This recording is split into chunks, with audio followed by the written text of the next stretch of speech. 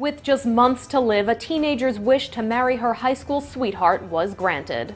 I'm Mara Montalbano for Buzz 60. 18-year-old Leslie Rivera has been battling an aggressive form of leukemia since April, with her boyfriend Daniel Mendez by her side the whole time. When the Make-A-Wish Foundation offered to grant her a request, she had only one. She wanted to marry the love of her life. The couple met at an anti-racism group meeting at school in October of last year. Rivera is a big fan of the reality TV series My Fair Wedding and unveiled with celebrity wedding planner David Totera. When the foundation contacted Totera, he was happy to help out and enlisted the help of vendors and volunteers to make the day picture perfect in Orange County, California. The bride said she wanted a wedding similar to the one in the Twilight movie. She also requested a photo booth and chocolate-covered strawberries. The foundation said the day was a chance for Rivera and her family to forget about the hospitals and treatments and just celebrate life and love. Buzz 60, now you know. Pass it on.